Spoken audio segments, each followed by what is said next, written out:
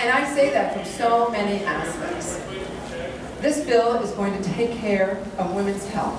Women are actually going to be able to get health care when they're pregnant. I was denied health care when I was pregnant for my second child because we switched companies at the time, and so switched insurance, and it was a pre-existing condition. Never again will a woman in this country have to worry about not having a pregnancy covered.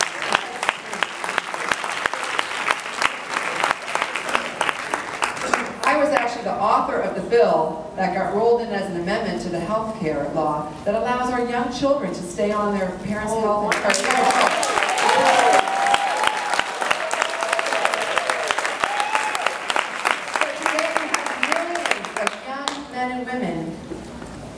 Maybe graduated from high school or college, haven't gotten that job yet with that coverage, and they can still go see a doctor when they need to. They don't have to go to the emergency room. They don't have to wait until they're very, very sick, but they can actually get the care that we all know that they need and deserve.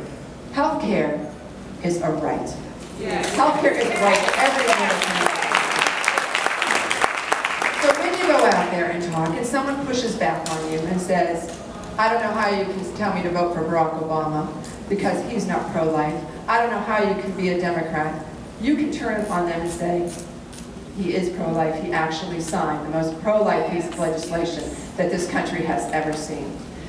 And you can talk about statistics if you want. The Paul Ryan bill, budget, which now is the Romney-Ryan budget, is going to have huge cuts to Medicaid. 1/3 of all births in this country today are paid for by Medicaid. Now what is going to happen when 40% of that funding gets taken away? What's going to happen to the rate of abortion in this country? It's going to skyrocket. It is going to skyrocket under the Republican plan.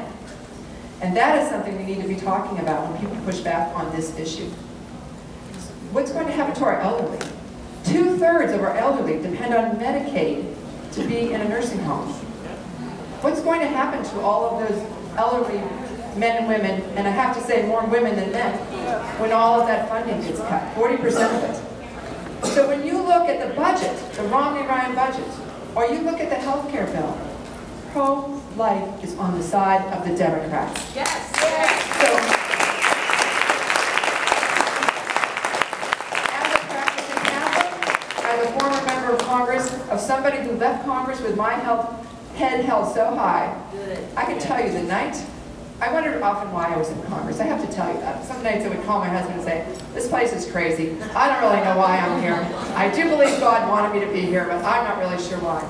So the night we were voting on the health care bill, and I sat there in my seat in the House of Representatives, it just came to me. And I said, God, this is why you wanted me here. Because I was one of the people who really helped push the bill over the finish line.